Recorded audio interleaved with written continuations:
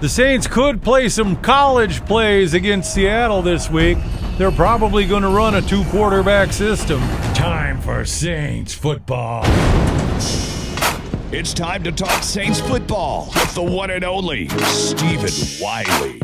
Hi, I'm Steve Wiley. Welcome to 70 Seconds of Saints. We obviously have a problem. Our Hall of Fame quarterback is out for a few weeks.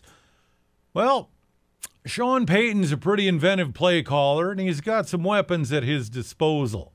I think we'll see some very creative offense this coming Sunday. We got Taysom Hill. We got Teddy Bridgewater, who's going to get a lot more reps with the first team, so don't go pushing any panic buttons, all right?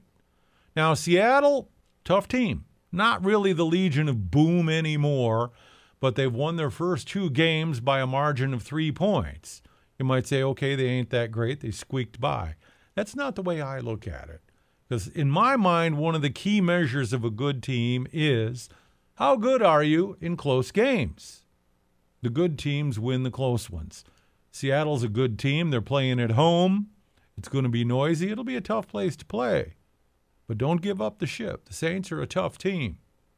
They've won a Super Bowl. Sean Payton has done a fantastic job in his time in New Orleans. But what's going to happen Sunday afternoon? I'll be right back. And now it's time for Steve Wiley's Pick of the Week. Steve Gleason says, out of adversity are born heroes. Saints have got their backs to the wall Sunday, and I think they're going to rise to the occasion. Look for a win. I'm Steve Wiley. Thank you for joining us for 70 Seconds of Saints.